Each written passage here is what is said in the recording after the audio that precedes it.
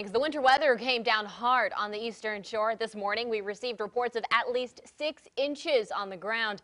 10 on your side's Andy Fox was out on the eastern shore earlier today and gives us a look at the storm.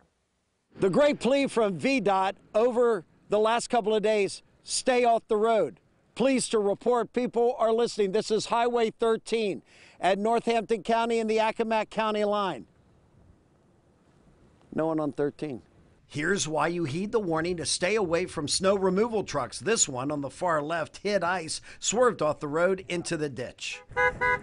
Snowplows leading the way, cars lucky to jump in behind. VDOT in charge of clearing 444 miles of primary roads and over 1,600 miles of secondary roads on the eastern shore. It was a day where ready ice wasn't the only ice on the shore. 7 inches of snow in most areas.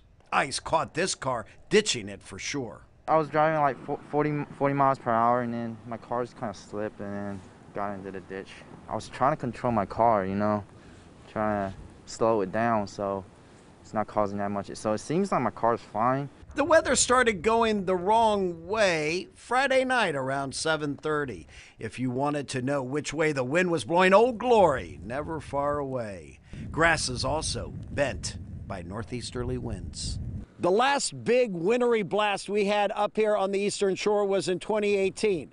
Now, in 2022, we've had another. In Northampton County on the eastern shore, Andy Fox, 10 on your side.